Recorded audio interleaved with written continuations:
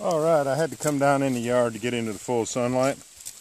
What I'm going to be attempting to do is to use the round of this bottle. So I've already tried it out, and it looks like to get in between the two labels, instead of being at an angle like that, it's going to take more of an angle like this. So you can save time always by finding the hottest part of the, and I'm using char cloth, finding the hottest part of the focal point with your finger first,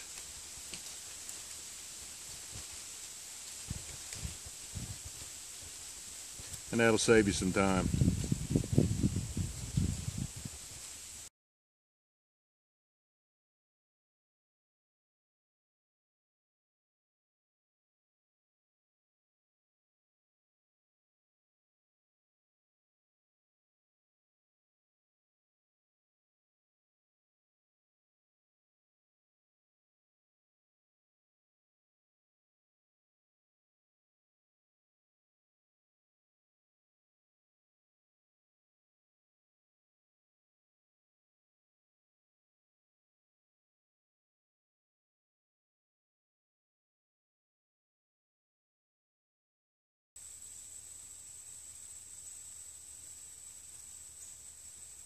I've got some vessels in the house that are the right shape. All right, it's starting to glow very, very brightly, so we finally got ignition. It's been like 10 minutes, but we finally got ignition.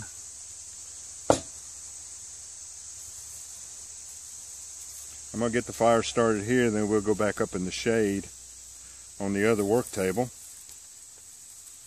and proceed on with our experiment.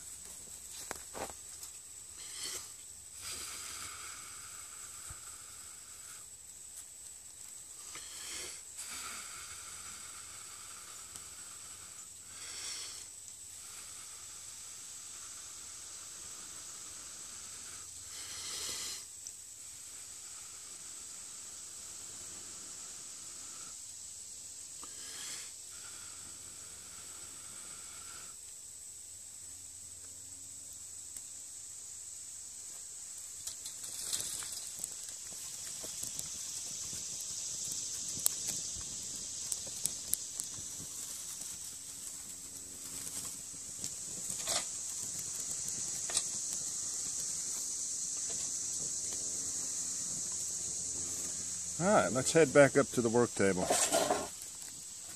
Go ahead and close this up.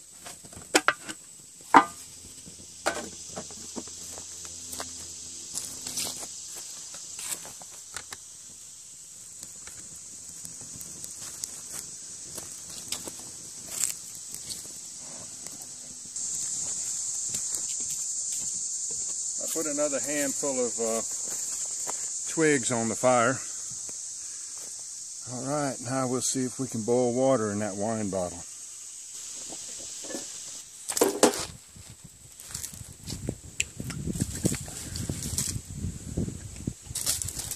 I hope we don't end up with a spot like a choo-choo train.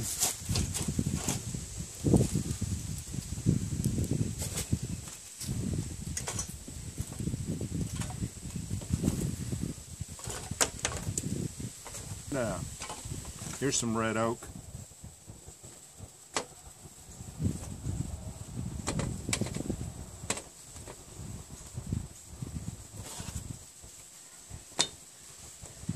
Alright, let's see what happens with it.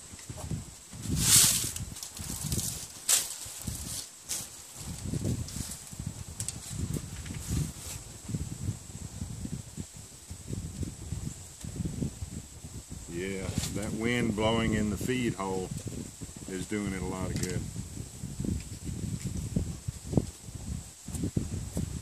It's 25 after 12, so we'll call it 23 after 12 when we put it on the heat. We'll see how long it takes to boil.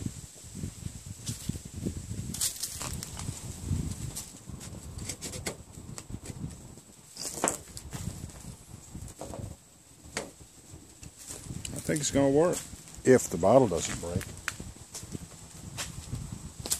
All right, I'm going to start cleaning this mess up.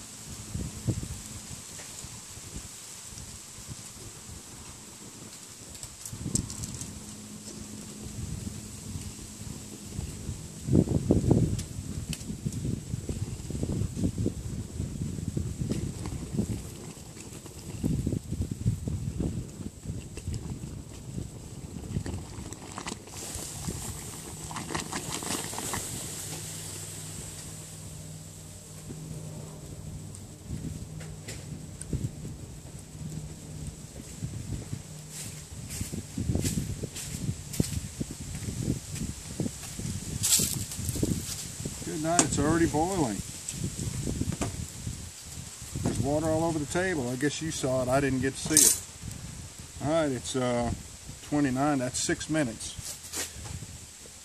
So it boiled before 6 minutes was up. I got a pot holder under here.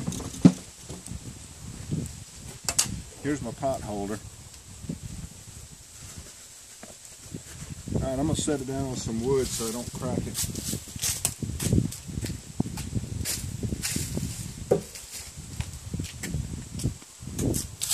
Good night. I can't wait to watch the video back now to see how much of a geyser we had here.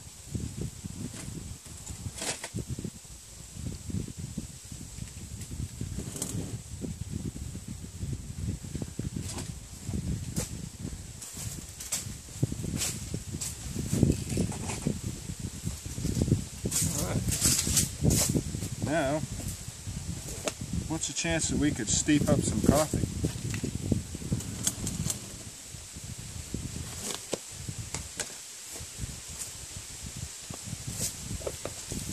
It only takes 10 minutes to steep some coffee. Let's see what happens.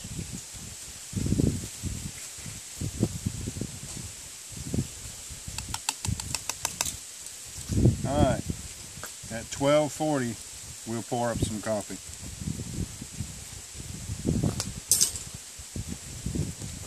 Look at what the coffee's making it do. I wasn't expecting that. We're still going to pour up some coffee here in 10 minutes after it steeps.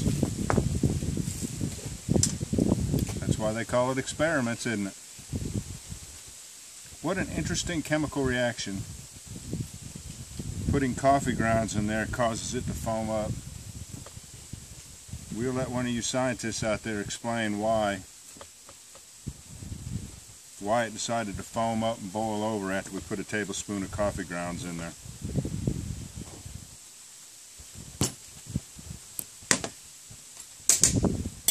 I'm going to clean up a little bit. I think I'll wipe that bottle off because it looks so bad like that.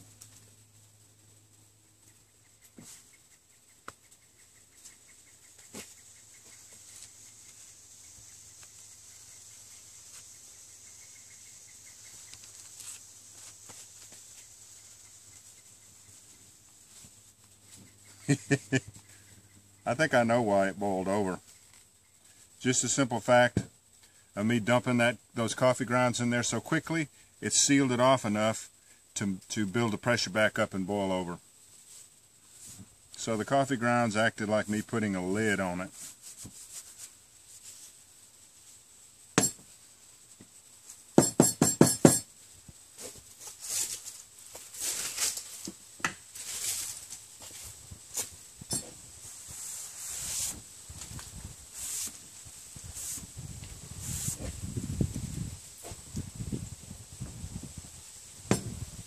We have to do a taste test. The last coffee making video that I did, I said, well, after I had it all made and I poured my chocolate flavored cremore in there, I said, well, I'm going to go in the house and enjoy it. But on this one, we definitely have to do a taste test to see if I ended up with something too bitter to drink. So we've still got 5 more minutes on the steep. I'm going to pour a little bit out here first. It looks right. Boy, that bottle's hot.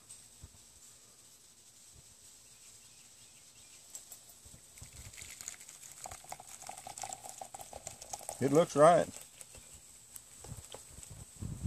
I'm going to have more than a cup full.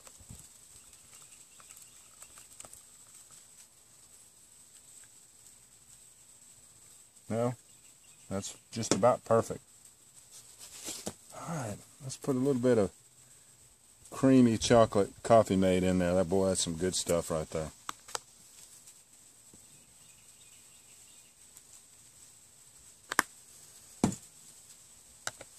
Now, good color.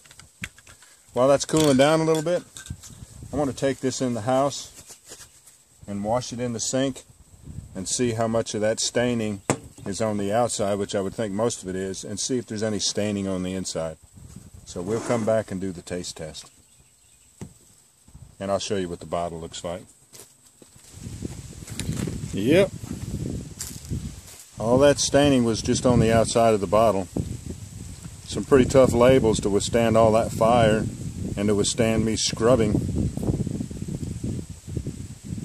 That's muscadine wine, Hatteras Red, from the Duplin plant. It's a North Carolina wine. Hatteras Red. So, the main thing we learned is, yes, you can boil water in a wine bottle. Well, this particular wine bottle you can. Now, did we ruin the coffee? Let's give it a try. No, it tastes the same. It's good. Alright, y'all. I appreciate you joining me on this experiment. We'll catch you on the next one.